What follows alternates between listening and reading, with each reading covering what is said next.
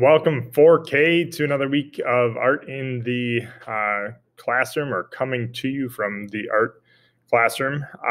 This week we are going to be talking a little bit more about cutting. And I know that last week was probably kind of difficult going around those shapes.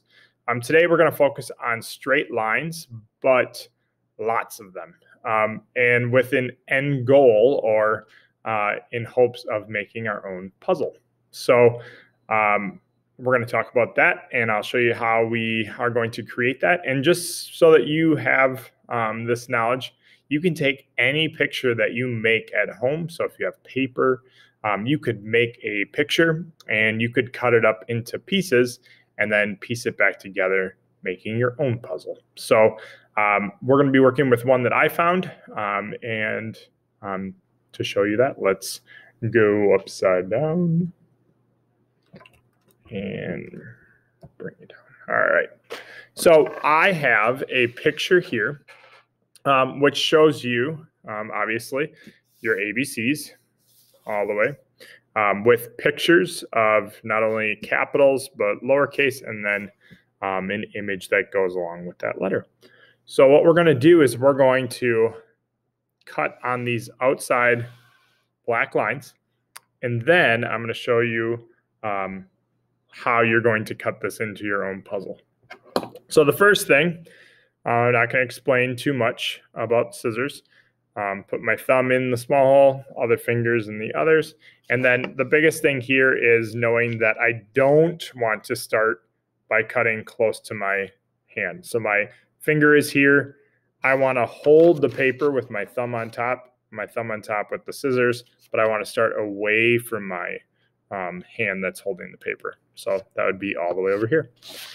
So I am cutting on the outside edge of that black line.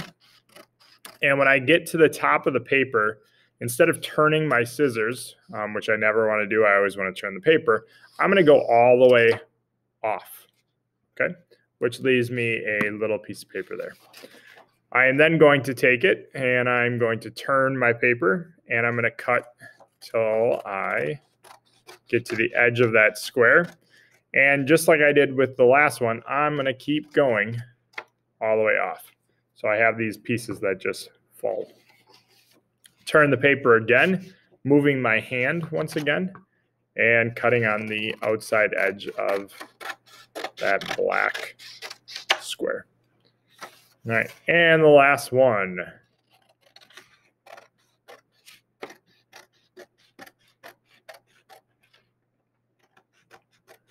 All right, so now we have a scrap pile, and then what we're going to be making our puzzle. The scrap pile we need to get rid of right away because we don't want those pieces to get mixed up. And then what we're going to do is we're going to need a pencil, and we're going to flip over our puzzle. All right. And I picked this one on purpose because when I was making the puzzles, I made some mistakes in sizing these up. And so I'm going to explain what we're going to do with this if that happens. All right. So using a pencil, the first thing I want everyone to do is you're going to write the first letter of your first name. So my name is Matt. And so I'm going to write an M, and I'm going to do it below each of my numbers. Right? So these are going to become all different pieces of our puzzle, right?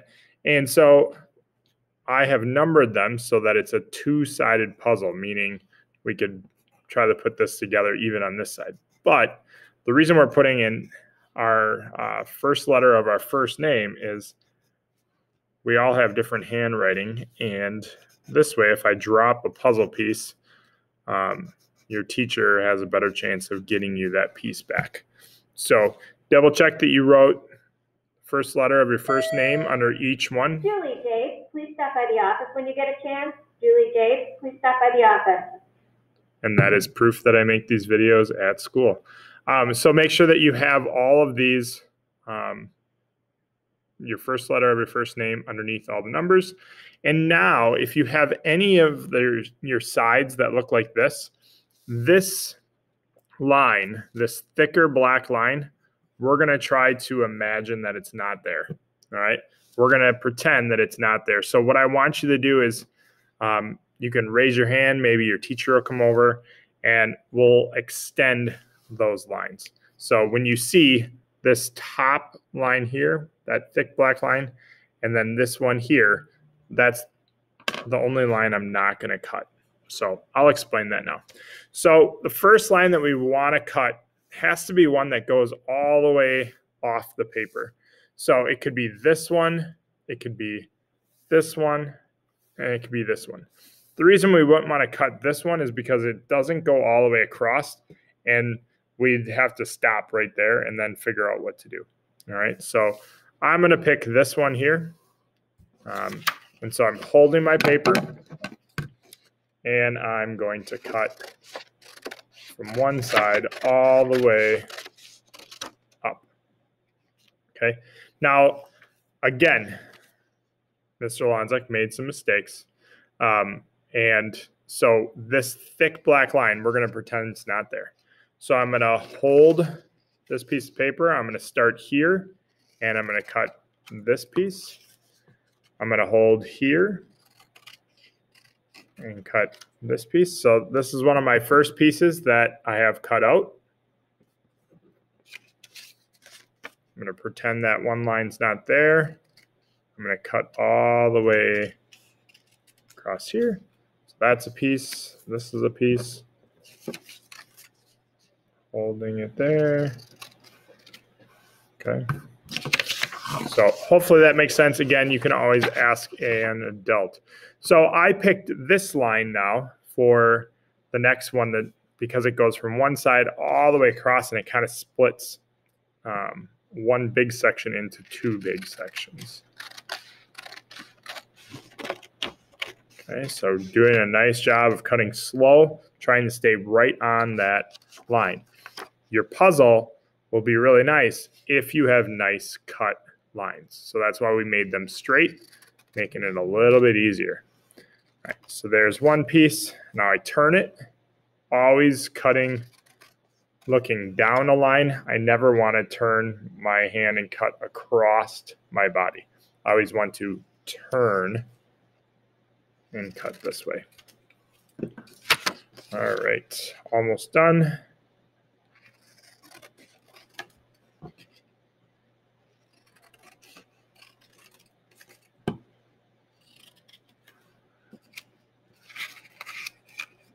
Right, and then always making sure that I only have one number on each piece of paper. So this one has 2, which means I left one line I still need to cut.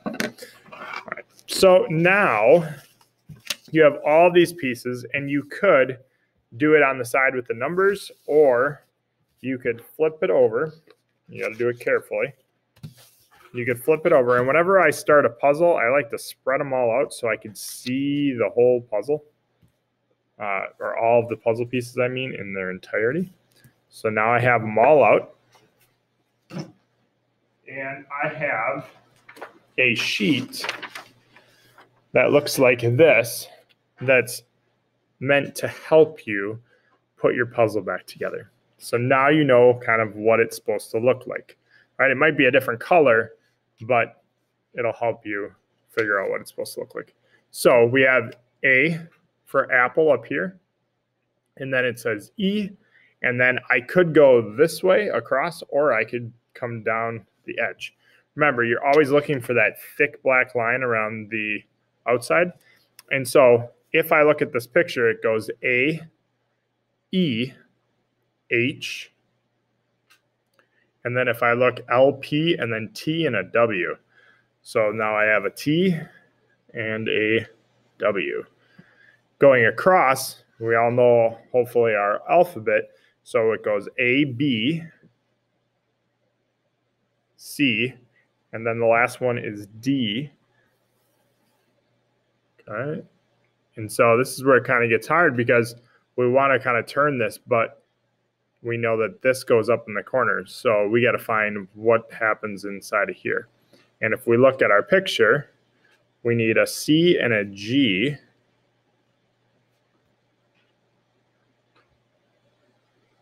To create this. Okay, underneath the dog are our grapes. Well, I found one that has our grapes.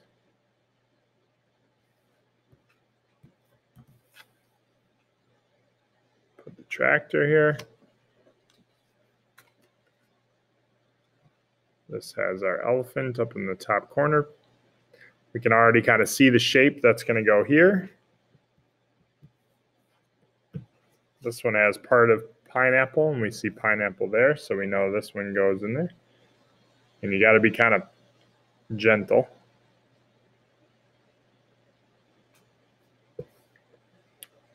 This goes here and finishes the nose. And then we have this piece, and then the last little piece. All right. So, moving that down, piecing it all back together, we have our finished puzzle. All right. So I hope that goes well for all of you. Good luck. Again, you could also put it together using this picture and trying to put it together looking at where the 12 goes, where the 13 goes. And if you get really good, you can put this whole thing together without using this piece of paper. All right. Good luck, everyone.